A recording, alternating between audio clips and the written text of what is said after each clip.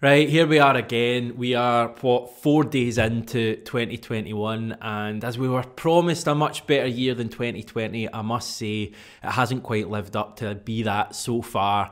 Celtic probably have a fair bit to do with that. Obviously, a really disappointing defeat to Rangers on Saturday, and scandal. We've been used to hearing scandal at Celtic so far this season, and it appears that we've hit a new low once again right at the start of 2021. 19 points behind our rivals at the top of the Scottish Premiership, out of the League Cup, out of the Europa League and Champions League. It's been a disastrous first half of the season, yet the team are still out in Dubai during a global pandemic that is worsening with every passing day. Scotland is now back where it was right at the start of this whole thing back in March. We're in full lockdown effectively now. Yet Celtic are out sunning themselves in Dubai alongside alcohol and stuff like that. Let's be honest, guys, it's not a great look, is it?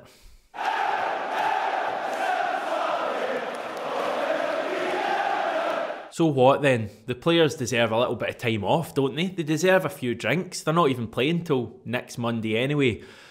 I would argue that any elite football team shouldn't really be touching alcohol at all while on a so-called training trip. That's what Neil Lennon himself called it. He said that it's not a break, it's a training camp. It's just a change of scenery. We just hope to come back refreshed and ready to go.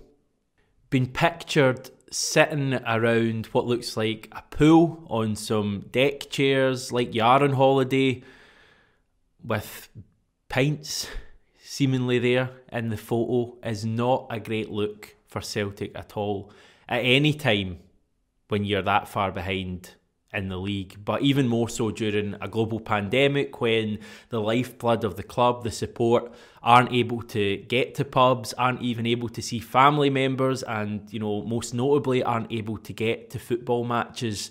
I really don't think it's been a good PR move from Celtic to allow that to happen. In my opinion, after a defeat to Rangers, and this may be unpopular with some viewers on this channel, but I think they should be working a little bit harder. I don't think they should be lounging around a pool the day after falling 19 points behind our rivals in our most important season in decades.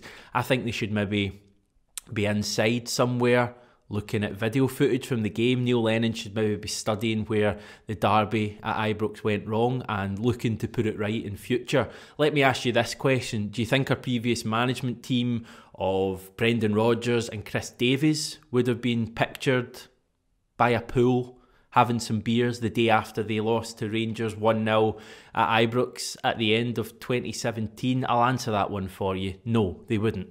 And when you consider this current Celtic team are 19 points behind our rivals at the top of the Scottish Premiership, we're out of the Champions League, we're out of the Europa League after finishing bottom of our group, we're also out of the League Cup. Do you really think there should be alcohol of any kind during this training camp?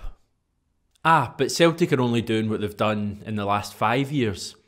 Well, I've got a problem with that, and the main problem I've got is that this isn't like the last 4 or 5 years. One, we're in the midst of a global pandemic that wasn't a thing the last 4 or 5 winter breaks.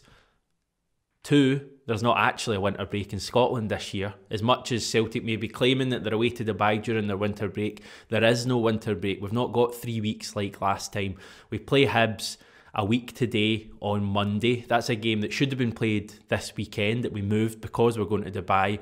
But also with 3 games in hand and a real need to try and apply some sort of minimal pressure to Rangers, do you not think we should have been trying to play one of those games this midweek, getting more matches under our belt for the likes of Turnbull and Sorrow, and as I say, applying a little bit of pressure to Rangers rather than being off in Dubai drinking pints by a pool?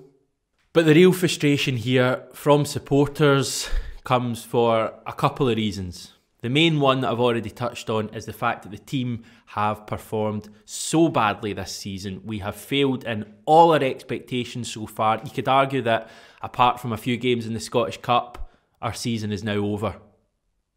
You could argue that, and it's, as I say, an absolutely huge season, and you could argue by the start of January that our season is now over. So is it a good look at any time for Celtic to be out drinking pints? Even at the end of the season, you would argue it's maybe not a great look to be photographed like that. But during the midst of a season, after such a disastrous first half of the season, certainly not a good look. When you add into the fact that we are in the middle of the COVID pandemic, a world health pandemic that is affecting everyone, it's affecting the Celtic support who paid or came in greater numbers than ever before with regards to season tickets this season. 53,000 people signed up for season tickets. None of them have even seen a minute of football in the flesh at Celtic Park. They have seen a team massively underperform. They can't get to the pub at the moment. They can't watch the games. They can't even see family members at the moment. Yet they can see images of players going out and drinking in Dubai. And the worst thing is that they probably have funded it themselves from the season ticket money, because that's the way Celtic work.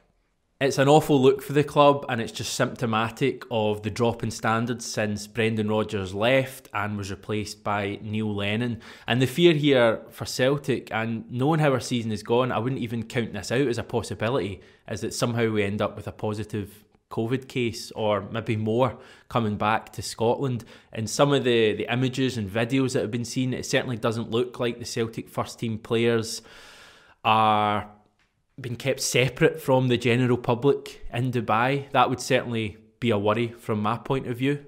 Are they going to come back in good condition for the important game against Hibs a week today? Are some players going to miss that game? With Scotland going into full lockdown, what are the quarantine rules going to be for us returning? I know the rules are at the moment that so-called elite athletes, which I would argue is kind of on the fence with regards to our players at the moment, don't have to isolate on their return. But I understand that that's to do with them going and performing in terms of sport abroad. I don't think that's the case with these Celtic players. It certainly doesn't look the case in that image we saw of Scott Brown, Neil Lennon and others. So yeah, it's an absolute PR disaster. You may argue that there's nothing to it and that players should be allowed to enjoy themselves on time off. I would argue that they've done nothing to deserve that time off so far this season. The management has been awful. The amount of mishaps we've had at the club, from balling goalies, trip to Spain at the start of the season, to Karamoko Dembele and Mohamed El Yunusi both been caught on their phone during games, to Armstrong Oakleflex's misdemeanours, if you want to call it that, on Instagram, to Lee Griffiths' fitness issues, to some of the comments made by Neil Lennon, to all the on-pitch stuff that's happened. It's been an unmitigated PR disaster from Celtic's point of view, and this has just added to it. I just would love to know the thinking behind going to Dubai. But anyway, let me know in the comments below what you think of this crazy decision from Celtic, what you think of the images you saw. Has it been blown out of proportion in your opinion?